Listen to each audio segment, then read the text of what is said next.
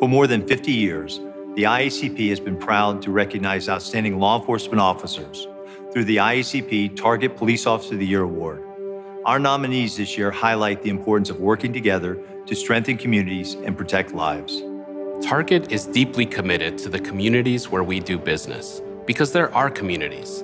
We support organizations like the IACP and continue building strong relationships with local law enforcement partners to help make our neighborhoods and our neighbors safer and more secure. The incredible stories of this year's nominees epitomize the efforts of police officers to increase public safety around the world every day. Each of these officers exhibit incredible courage and perseverance while remaining true to the motto, to protect and serve. Chicago police officer Martin Hernandez and his partner observed an apparent drug transaction and moved to investigate. Officer Hernandez exited the passenger side of his vehicle to question the suspect, who began to run. As Officer Hernandez closed distance on the suspect, she turned and fired, hitting him in the chest. Saved by his bulletproof vest, Officer Hernandez returned fire along with his partner, wounding the suspect and taking her into custody. Officer Hernandez then called for emergency medical services and rendered aid to the offender until they arrived. Special Agent Crystal Griner and Special Agent David Bailey were serving as Dignitary Protection Division agents at an early morning practice for the annual Congressional Charity Baseball game when a gunman opened fire from behind the third base dugout. The agents immediately radioed for assistance and returned fire, drawing the gunman's attention away from the unarmed players on the field, some of whom were seriously injured. Special Agent Griner was shot in the leg, but kept engaging as Special Agent Bailey, hit by bullet fragments, advanced onto the field toward the gunman's position. Within 2 minutes, Alexandria officers Kevin Job, Nicole Battaglia, and Alexander Jensen arrived to provide support. While Officer Job engaged the suspect, Officer Battaglia drew the shooter's attention toward her cruiser, allowing Officers Jensen and Job to move into a better position to engage the suspect as he moved behind home plate. The officers kept the shooter engaged and unable to target further civilians until he was neutralized and taken into custody. Lieutenant Scott Smith was one of the first officers to respond to a call that an active shooter was inside the Pulse nightclub in Orlando. Smith organized a team, entered the building, and fired at the heavily armed gunman, allowing fellow officers to rescue dozens of patrons and employees, some of whom were critically injured. Lieutenant Smith then directed the deployment of arriving SWAT operators as the gunman barricaded himself in a bathroom with several hostages. After a tense standoff, the gunman told negotiators they had 15 minutes before he would detonate bomb vests he had strapped to 4 of the hostages. Lieutenant Smith coordinated the breach of the bathroom wall from the outside, and the gunman emerged, firing rapidly. Despite the imminent danger from explosives and gunfire, SWAT team members, including Smith, returned fire, killing the suspect and rescuing the hostages. Technical Lieutenant Peter McLean and Technical Sergeant Brian Rumrill battled high winds, blowing snow, and low, thick clouds to rescue 2 college students stranded near the summit of Algonquin Peak, New York's second highest mountain. Following a half-dozen unsuccessful attempts, the rescuers took advantage of a break in the clouds that lasted only seconds. Fighting strong winds to keep the helicopter steady, they lowered a cable and lifted the frostbitten climbers to safety. Once the couple was taken to a nearby medical center, McLean and Rumrill took off again to rescue 2 exhausted forest rangers who were caught in deep snow during the search. The valor of these finalists speaks directly to what the law enforcement community stands for each day, and the remarkable work being done by officers around the globe. These men and women are committed to building stronger and safer communities for us all. We are grateful for the dedication, perseverance, and commitment of this year's finalists and the entire law enforcement community.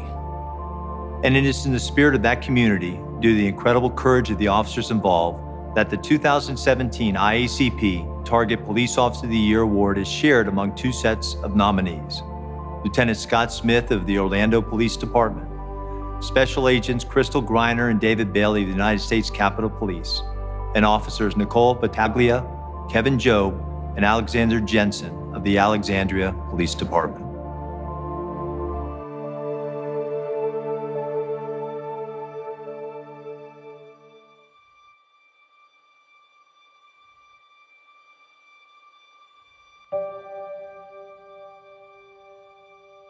There are those unique situations where you know when you go in, this may cost you your life.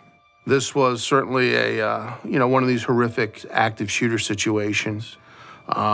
These occur on a regular basis. And it doesn't matter what jurisdiction you're with. It doesn't matter what law enforcement agency, what patch you wear. Everyone trains for a possible active shooter. Sad to say, it's something that happens more and more often, but I think law enforcement has definitely taken a lot of steps to be prepared for it. The area where this happened, it's a beautiful area on Monroe Avenue. The YMCA is right there. And there's a dog park right next door to it. And to the left of it is a child's playground. There's school bus stops nearby. Kids, moms, dogs, people going to the coffee shop. They had gone down there with House Majority Whip leader Steve Scalise, which was their assigned protectee that day, had taken them out to the field. The suspect engaged David and Crystal and engaged the group of members and staff and children on the field with high-powered assault rifle and a handgun. David and Crystal immediately went into operational mode and returned fire. Even after receiving gunshot wounds, both of them continued to engage the shooter. They knew the individual was trying to make access around the baseball field to get access onto the field. And if they let that happen, that would have been disastrous. When the call came out initially, it was towards the conclusion of our shift. Shots fired, that was the call. And then we heard Battaglia come on the radio, taking fire, essentially. Their response to it was there was no hesitation, because there couldn't have been any hesitation to it, just from the time factor. They got there that quickly. Officer Job, who responded on the scene at the very beginning, responded to the area where the special agents were from the Capitol Police without cover. Kevin gets there. It's very confusing because the U.S. Capitol Police officers were in plain clothes. So there's, folks firing at each other and just trying to get a sense of who's a bad guy, who's a good guy. Officer Battaglia, Nicole, arrived at the scene at a slightly different location, and she immediately took fire from the subject with a long rifle. She pulled up and drew the shooter's attention to her and stopped him from shooting civilians. That enabled our other officer, Officer Jensen, to get in a position where he could triangulate on the subject. And they start working as a team together. David and one of the Alexandria officers developed into a contact team and went forward even further. And it was Officer Jensen's marksmanship capabilities at, I believe it was 40 to 50 yards away, that he was able to execute what he needed to do and stop them.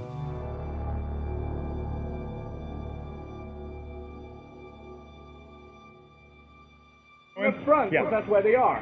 Hang on. Hard cover, guys, hard cover. We were extremely fortunate that Scott was working that night. I hear the off-duty unit come over the radio, and in the background, you could hear the shots being fired. And that was the first time I heard Scott's voice, or Lieutenant Smith's voice, say, hey, if he's still shooting, you need to go and challenge him. That was the first thing I remember him saying on the radio, and I'm like, that's a damn good thing to say on the radio. I think Scott recognized the situation as something that was different. He still heard gunfire, and to kind of lead from the front is the best choice. Walking up to the club, I knew that there were going to be dead people or people that are dying or injured, but it did not prepare me for what was inside. Not knowing the layout of the building, not knowing where the gunfire is coming, they're trying to kind of methodically search and figure out, where it's coming from. I saw Lieutenant Smith in like a diamond formation walking across the dance floor on the opposite side of the room, which clued me into the fact that none of this area is secure or has been searched. Going through every little nook and cranny, some places that you would think that, no, one person could not possibly hide there, we found 5 people. Michael opened up a door that was behind us, and it ended up being a bathroom with a lot of people in it, and we got all those people out of there. Once we had basically eliminated any possible other areas in this club that the terrorist could have been, he popped his head out of the door. The way he's looking at Scott, Scott's taking that as like, hey, this guy is assessing me, he's looking at me, he's deciding if he can win. That was Scott, first one in to this active shooter situation, not knowing where the suspect is because of the echoing and because of the sounds. He still went in there, which is amazing. And I will say, frankly, the most bravest and courageous act I've ever seen as a police officer. Come on, this way. I was talking to some of the patrons in the club that we had removed, and they were saying that they were getting texts from people inside the bathrooms saying that he is threatening to place explosive vests on us. And send them out to the four corners of the building and detonate the building. We decided that the best course of action was to try to rescue as many people as possible, so we chose the south bathroom. As they moved the Bearcat around to the north side to be able to breach that wall, the gunmen came out and started firing at our officers. So our officers returned fire, with Scott being right there with them, returning fire, and they were able to kill him. We train to respond to these type of incidents, but you don't really know how you're going to respond. It takes special people to kind of charge into gunfire and to go out there and put their lives on the line for complete strangers because it's the right thing to do. Just the most amazing thing is doing what's not natural to us, which is going towards sound of gunfire when everybody's running past you the other way. That doesn't come through thinking. That comes through heart. It's the one thing they train you for, but you're never given that experience, and you never know how you're going to handle it when it actually comes into play. And they did it. They did it without question. They did it without fear of their own lives. They just did what they had to do, and they got the job done. And they ended it, and they saved a lot of lives that day.